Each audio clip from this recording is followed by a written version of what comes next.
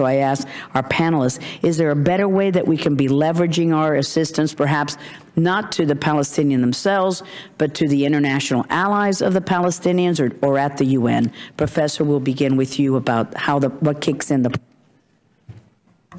Okay, so the Palestinians submitted letters of accession to the Rome Statute, joining the Rome Statute, which is purely prospective.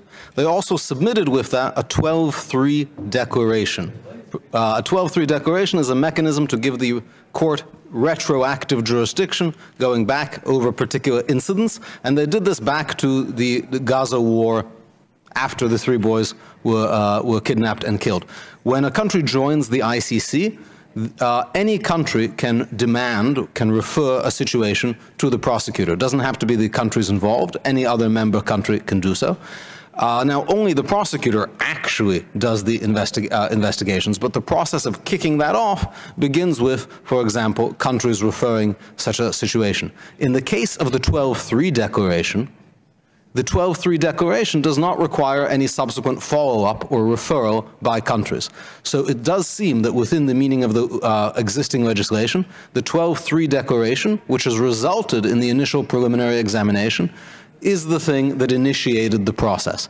Now, the current legislation speaks, existing legislation speaks of the Palestinians initiating a judicially authorized investigation. So there's two parts of that to parse: initiating and judicially authorized. Now, clearly the steps they've taken can count as initiating. Obviously, the Palestinians themselves don't work at the ICC, so they can't be the ones to actually sign off on the investigation.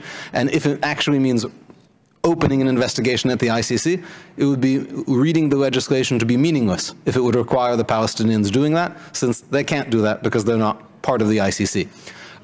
The question of a judicially authorized investigation is a separate question, because after the prosecutor completes her preliminary examination, which involves questions like jurisdiction, just a very basic questions, is there anything to think about here, she can then go to the pretrial chamber, a body of the ICC, and ask them for authorization to open an investigation. The statute could be read to think that that's what actually triggers the aid cutoff, because that's what a judicially authorized investigation is, but it's already been initiated. It's consistent with the intent of the legislation to say that the first step of this process is what is going to initiate it, and that step has indeed been taken. However, there are other steps that can be taken against, about funding under existing legislation. If I may briefly add, existing statutes provide no funds authorized to be appropriated under this or any act shall be available for the United Nations or any specialized agency which accords the PLO the same standing as member states.